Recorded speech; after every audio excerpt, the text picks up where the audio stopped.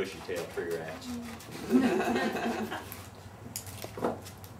Anyway, you'll end up with a little bit nicer or a little bit more finished looking dressed plant if you simply round off the corners on your foil as you start. Now, the other thing I love about our poinsettias, we pay a little bit more for them, but if you've never noticed, they have this little plastic stand around them that holds them up. They are not nearly as fragile as a lot of poinsettias are. Still wouldn't do to drop them, but to dress with a piece of foil like that, I simply set the poinsettia toward the middle of the foil, try to choose what's going to be a natural front. I'm going to pick this pretty much as a natural front. And I'm going to begin by drawing the foil up, just kind of crimping it right in the center. Slightly. That's another good thing about that type of foil he's talking about. When you crimp it, it stays crimped. If you're trying to use wrapping paper or something like that, it doesn't stay put, and it's a real pain to work with. This is excellent because it stays where you put it. And what I will do is just kind of gather the foil a little bit all the way around.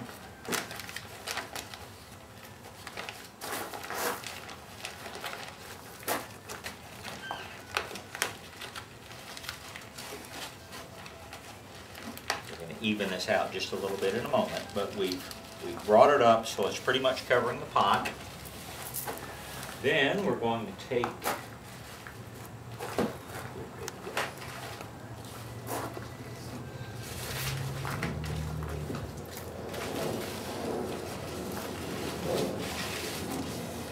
and if in doubt, leave a little bit extra here. You can always cut it off. You can cut off a shorter piece of ribbon or a longer piece of ribbon, but you can't make a piece that's too short any longer. So allow just a little margin until you're real used to what you're doing. And this, again, thing I learned from my grandmother, you're of course just going to loop the ribbon through here, but if I pulled it tight, it might or might not stay in place. If I loop it through here a second time, then when I pull it tight, it tends to stay there much better. So then I'll just knock this off. Guess I should have made my bow with the wire out of the red. We'll make another bow real quickly just to review. Keep the shiny side out.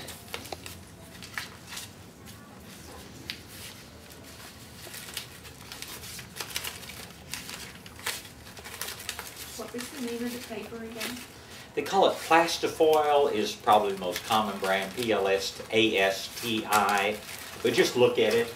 It's real easy to pass this over to her. You can really tell which one is the plastic coated or plastic. It's nice and heavy compared to just the standard foil or paper. If you've ever compared that with just a pure aluminum foil, you just look at the aluminum, just look at it wrong, and it rips and tears at every potential angle. And where do you get that? I'm sure you can buy it at places like Michael's. Actually, here in San Antonio, Travis Wholesale Florist, somebody that walks through the door, and they generally have a wide of colors. If you wait until a week before Christmas, the one color they will not have is red. So if you're going to shop for your foils and things, shop early. I don't know if the Container Store carries this kind of color or not. I don't know if they do. The nice thing about the floral supply like that is they have a wider range of sizes. You can usually find a standard, like a 20-inch, just about anywhere, but some of the larger sizes you'll have more trouble finding.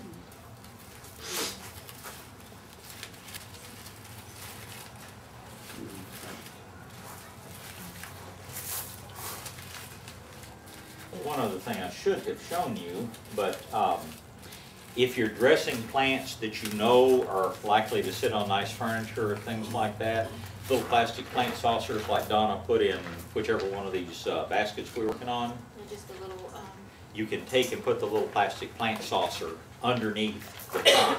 Actually, this of course is 8-inch. You put a right, these 6-inch come in one a variety of underneath here. sizes. Yeah, a 6-inch would be appropriate for what he's doing. You can there. trim the edge of those off if you need to, and then put the foil up over that saucer and everything, and sometimes avoid problems.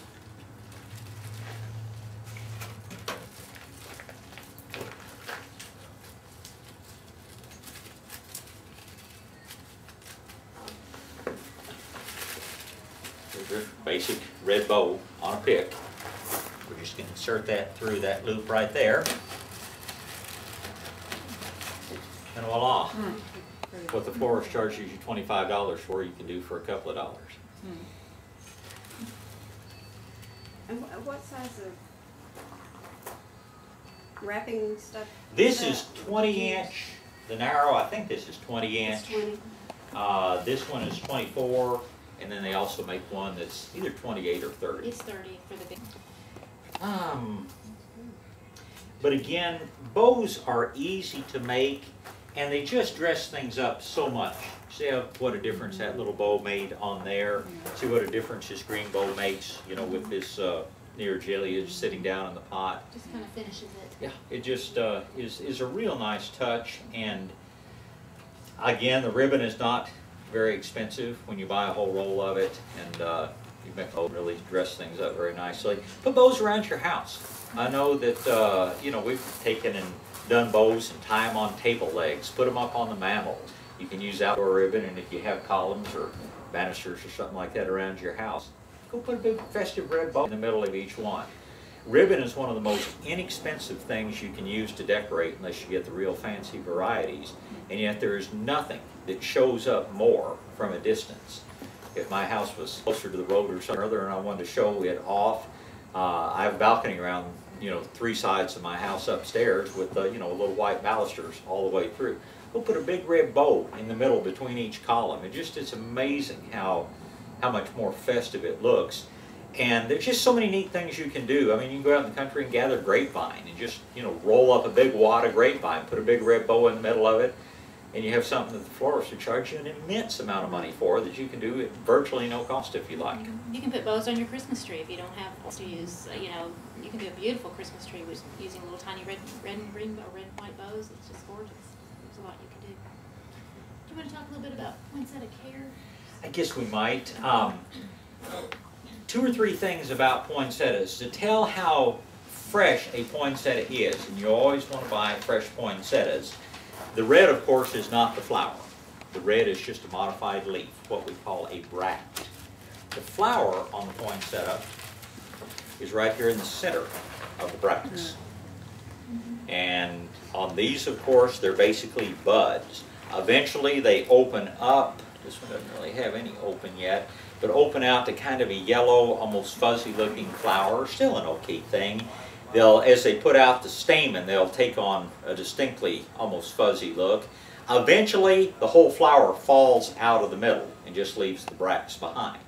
At that point, that's not a real fresh plant. And you know, look for yourself when you look around at poinsettias that are offered for sale. Get the freshest one that you possibly can. Poinsettias like a lot of light. Keep them in a sunny window.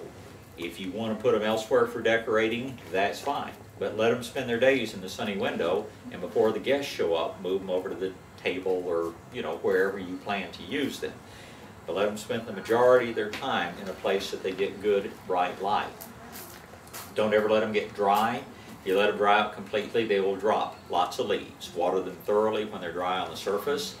If the inevitable happens and they get too dry and they drop a bunch of leaves, go over to the base of your Christmas tree and snip off a few of the little lower limbs and stick them down in there around the base, and then it'll look like something other than bare stems sticking up out of the pots. Or you can take it and put it in a container with ferns and other things to kind of camouflage that, but yet still get the look of the poinsettia. And keep them out of real hot or real cold drafts. Just keep them where the heat vent is not blowing on them. Typically, when you start with a good poinsettia, they'll last minimum until Valentine's Day. We frequently have people call us about Mother's Day and say, I'm really tired of this thing. Can I throw it out now? It's still pretty, but I just don't want it anymore. Start with good fresh plant and care for it, and they will last a long, long time. The old myth is that poinsettias are highly poisonous. It is an old myth. They are not. I'm not going to do like that old idiot Jerry Park